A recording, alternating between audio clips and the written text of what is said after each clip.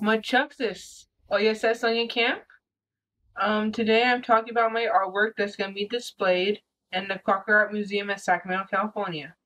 I'm 24 years old and I go to Sierra College. I've been working on this artwork since I was 20 years old, and I started creating a collaboration of Native American art mixed with anime. The medium I like to use for the artwork is taking pictures of landscapes and granny walks all over the land of Sheridan and other tribal historical sites. I like to take my characters, my anime Native American art characters, and put them in the shots. And I do make the colors of the skin like copper.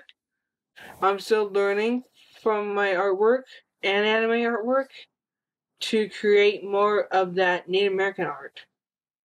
The reason why I mix them together is because I want to see more of anime, Native American anime. I want to see them both collide together as one big art piece and one big painting. My work will be different because the anime will be different looking from everybody else's anime. I'm going to include the war hats and the Maidu dancing, and of course the regalia that the tribal dancers wear. And I'm also going to include the face tattoos that our people used to have. Here's an example of one of my artworks in particular. This particular one is important to me because it has the flicker band, the tomahawk, and the flute, and also the regalia. We use these skirts in the flicker band for when we're dancing at powwows, for when we're dancing at ceremonies, and also at the tribal lands.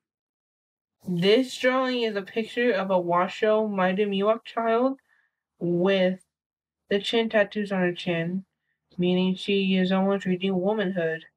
And this is another example of my painting of a mother and a baby in the American anime.